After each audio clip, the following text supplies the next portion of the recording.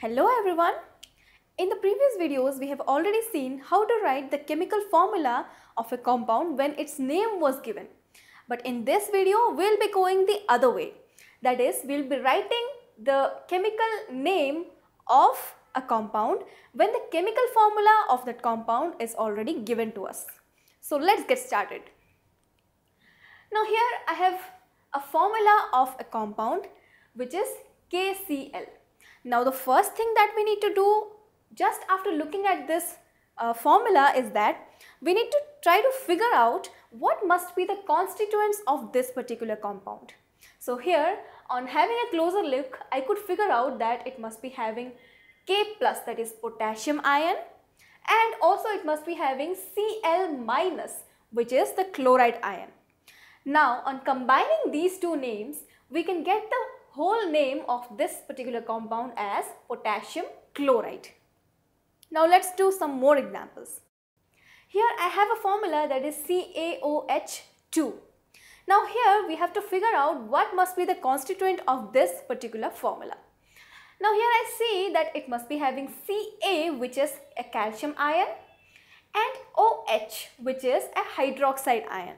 So we can combine these two names and get the whole name of this particular compound as calcium hydroxide.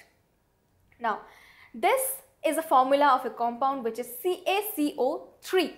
Now here even here we can find out that it has a calcium ion, that is Ca2+, and CO3, which is a carbonate ion, which is denoted as CO3 2-.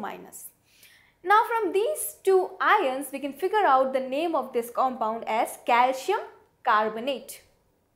Now let's do some more problems like this. Now here I have a compound which is represented as Al2SO4 3. Now such a big compound, right? Now this compound has aluminium, which is given as Al, and it also has sulfate ions, that is SO4 2-.